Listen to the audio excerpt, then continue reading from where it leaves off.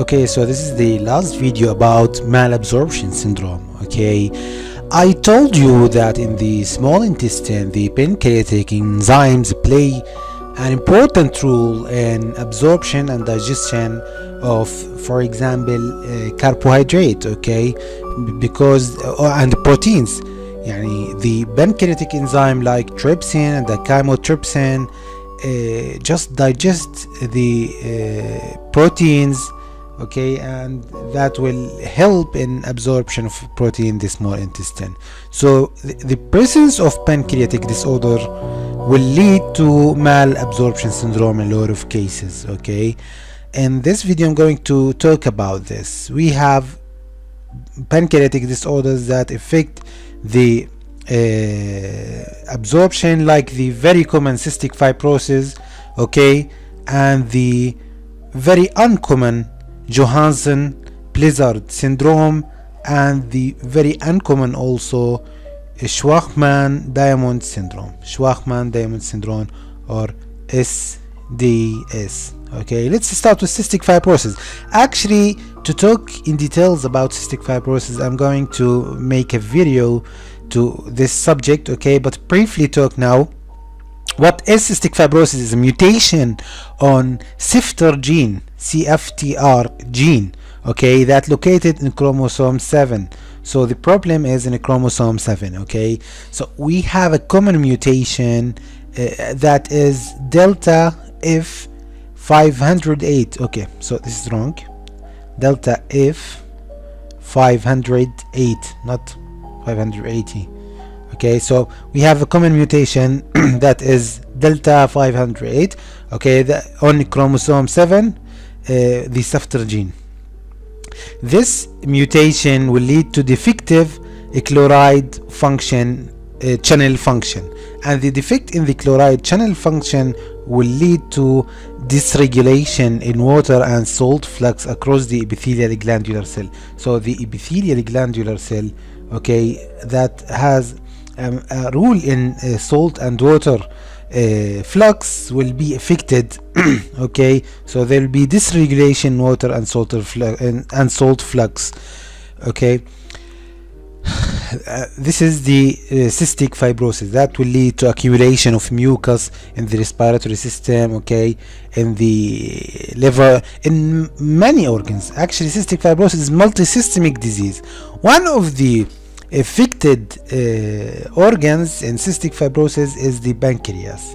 It will lead in 85% to exocrine pancreas insufficiency, and that will lead to malabsorption. That's what concerns us here. The symptoms of cystic fibrosis are many symptoms. Of them are liver diseases, diarrhea. Why? Due to malabsorption. Neonatal cholestasis. Okay, there is some problem with absorption and with excretion.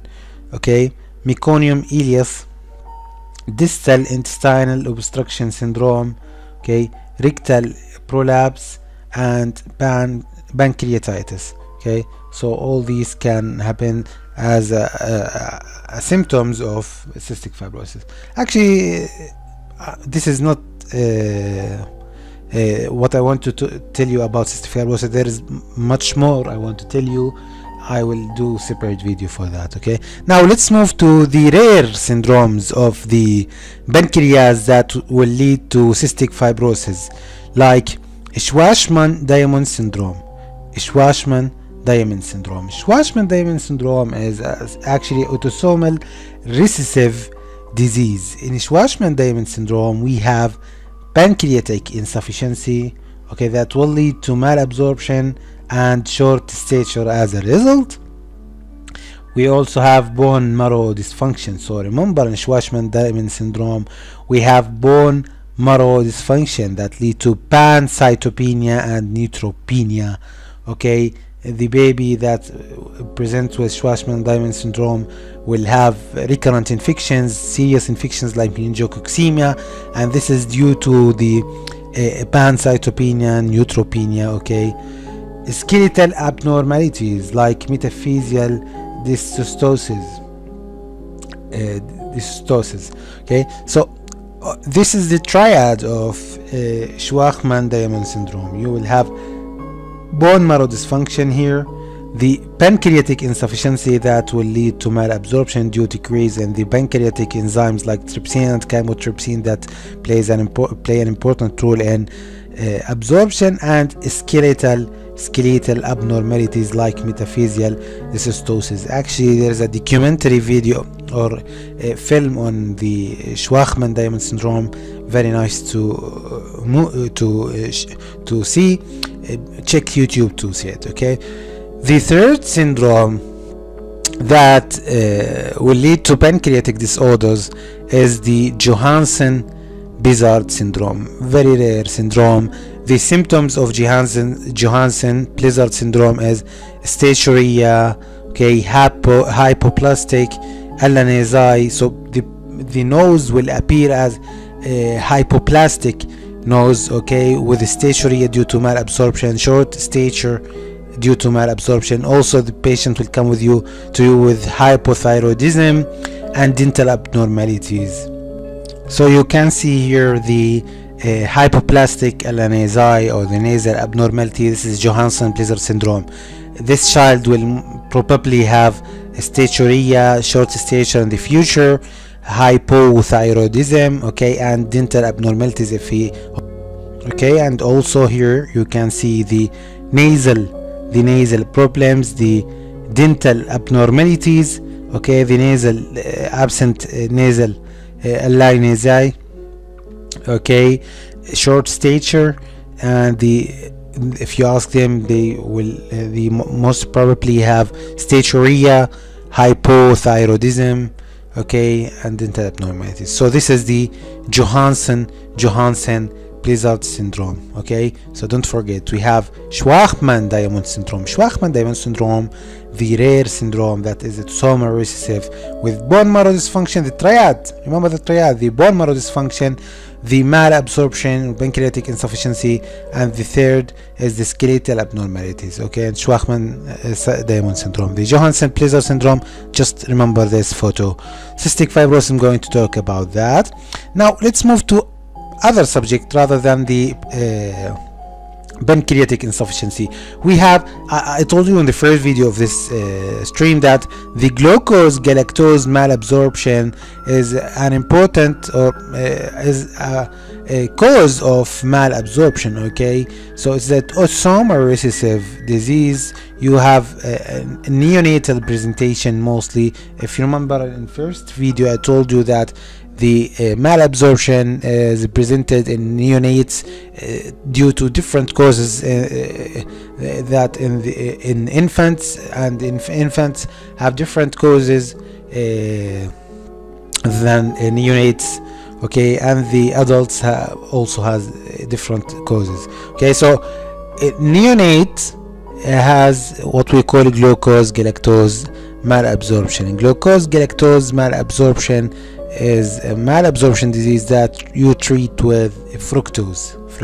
This is all I want to tell you about glucose galactose malabsorption. The last thing I want to tell you is the lactose intolerance. I told you that we have the carbohydrate absorption and digestion, that we have we start with the polysaccharides or the starch, okay, and the starch is degraded by the amylase into the disaccharide instead of polysaccharide, the disaccharide like lactose, okay, and lactose maltose and what sucrose, okay. The lactose should expose to lactase, okay, so that it will be degraded into its primary components, the glucose and the galactose.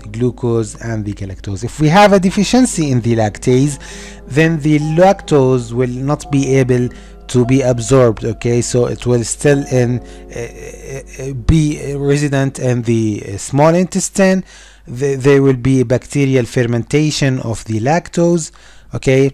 After ingestion of milk, we have bacterial fermentation of lactose, and that will lead to expulsive watery diarrhea, to abdominal distension, flatulence, and loud audible bowel sounds. So these are the symptoms of the lactose intolerance due to the malabsorption of lactose due to a problem with lactase enzyme. Okay, mostly the lactase deficiency is a late onset disease, okay, in the children between 10 and 14 years. Okay, you may have a primary lactase deficiency. It is very rare though. You rarely see lactase deficiency in neonates and infants. Okay, adolescents and the old children are more prone to lactase deficiency. It may be transient, like say lactase deficiency post gastroenteritis. I told you that in the previous video. We may have a transient post gastroenteritis lactase deficiency and primary and post gastroenteritis cow's milk protein allergy. So it is transient, not permanent. Okay, the late onset lactase deficiency is the most common from the 10 to 14 years. Okay, so how to diagnose lactase deficiency? You will have lactose in a stool. So stool chromatography will be positive for lactose. Okay, lactose hydrogen breathing test. If you remember the in the first video I told you to diagnose the carbohydrate malabsorption, you have to do the hydrogen breathing test. It will detect the carbohydrate malabsorption. Okay, and you have to do stool reducing substances, and you can see positive for lactose in this case.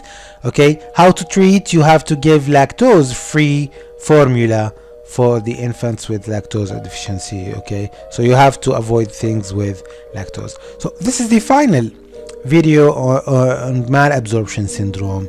Okay, the thing I left without talking about in details is cystic fibrosis.